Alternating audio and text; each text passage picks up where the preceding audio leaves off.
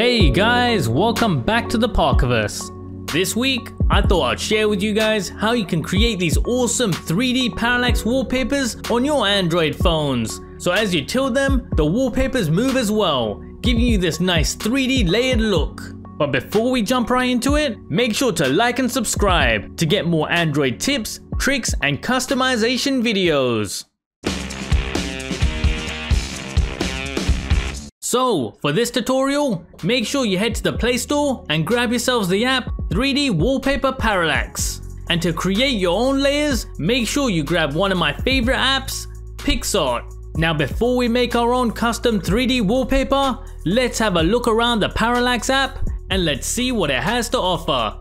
So, when you load up the app, you'll first be presented with this screen, where you can select from the most popular 3D wallpapers created by other users. So if you want to quickly make your home screen pop, make sure to check some of these out. There's a whole range of wallpapers available, and each one brings its own twist. As well as the 3D layered backdrops, this app also houses what it calls 4D wallpapers, indicated by the 4D tag. These are created using masking layers to manipulate the individual images. So if you guys want to see a tutorial on how to use this feature to create your own 4D wallpapers, let me know in the comment section below and I'll make a follow-up video for you guys. Now let's build our own 3D layered wallpaper. For this, let's head to the creation section. Here, you'll be able to assemble your own custom 3D wallpaper layer by layer using any images you want.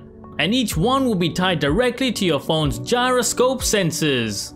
Additionally, the app comes with its own preset layers which you can use in your creations. So make sure you have a look around and give some of them a try. With the free version, you're limited to just 4 3D layers. However, if you do go pro, you'll be able to unlock further features, including the 4D layers. And as a quick note, keep in mind, the first layer you load in will always be the background, and as such, it will always stretch across the screen.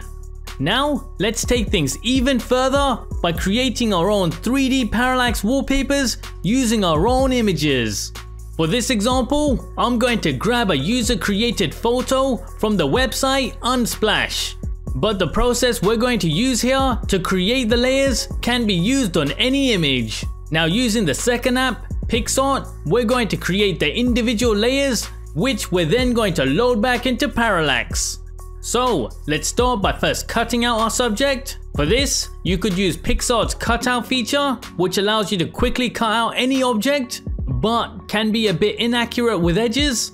Or my personal go-to method, using the draw feature to manually erase all of the backdrop. Just make sure to use different size erasers to get real up close and personal with the edges.